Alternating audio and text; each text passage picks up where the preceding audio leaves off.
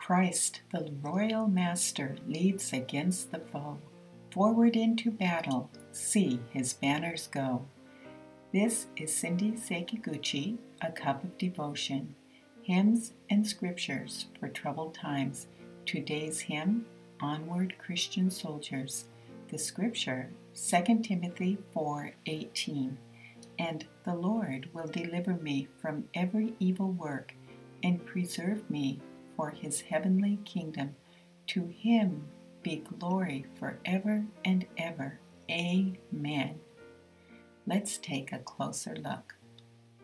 The Lord, the unchangeable I am, will free the individual from every evil work. He will remove the enemy's hand and transfer the child of God into his hand when he surrenders his will to God's will. To submit to another person is incredibly difficult for most people. To submit to an unseen ruler, God, is even more of a challenge.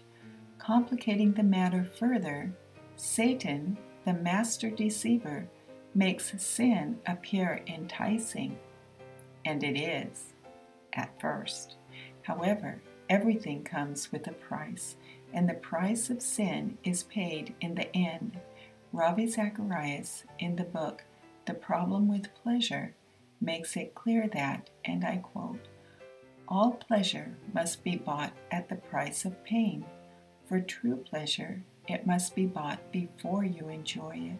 For false pleasure, the price is paid after you enjoy it." End of quote. The Lord's faithful follower pays up front when he surrenders his will to God's will. Surrender, evidenced by obedience to God and faith in his word. While on earth, the child of God is engaged in a spiritual battle. Though persecutions may arise and friends depart, the believer is exhorted to lift high his banner and identify with the King of Kings and Lord of Lords.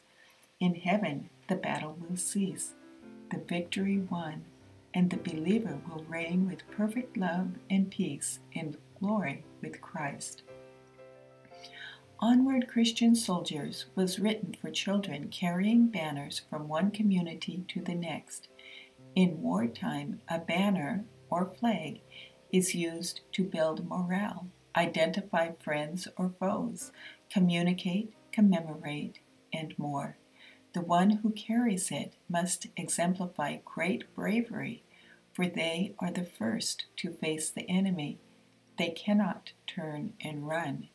Today, as we engage in spiritual warfare, we carry a spiritual banner, unseen by the natural eye, compelling us onward in our inner person as we press toward the goal for the prize of the upward call of God in Christ Jesus. Philippians 3:14. Let us lift high our banner today, employ our faith as we surrender to his leadership, and allow him to communicate to our hearts more clearly than ever. Are you lifting high your spiritual banner in the warfare you are engaged in today?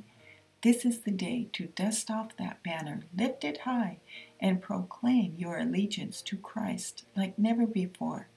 How can you live out your faith in the great I Am as you face the battle that is yours to fight this day? Christ, the royal master, leads against the foe. Forward into battle, see his banner go.